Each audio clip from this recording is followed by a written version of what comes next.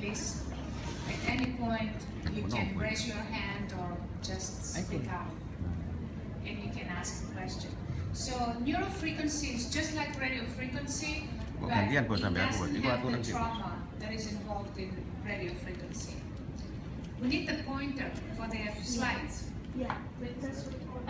Okay, all right, thank you.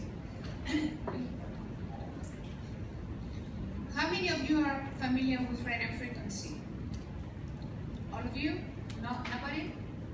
Are you familiar with radio frequency? Yes? Yes, okay. Are you familiar with neurofrequency?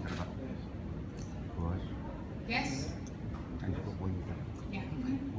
So neurofrequency, it basically gives signals, the signals of the neurons or the signals of the cells, and because as we're aging or when we are ill, these signals deteriorate.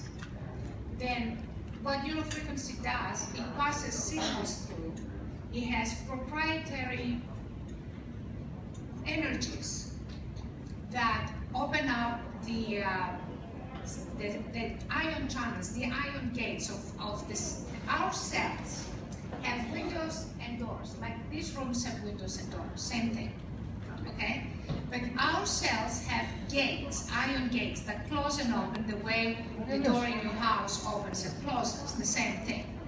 But they're called ion channels, and they open or they close to get nutrients, to get signals, and they also open up again to send out signals, okay?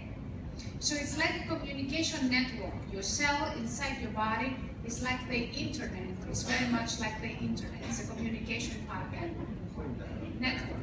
Now, it's a necessary communication network because say if we were all shut in this room, right? And there were no doors or windows and there was no input of food or water, what would happen to us? We would not survive. It's the same thing with the cell.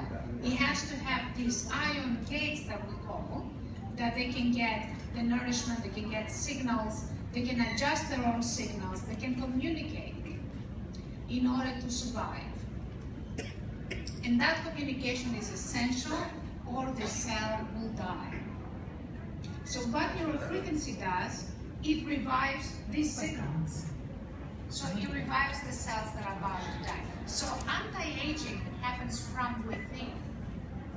Thank you.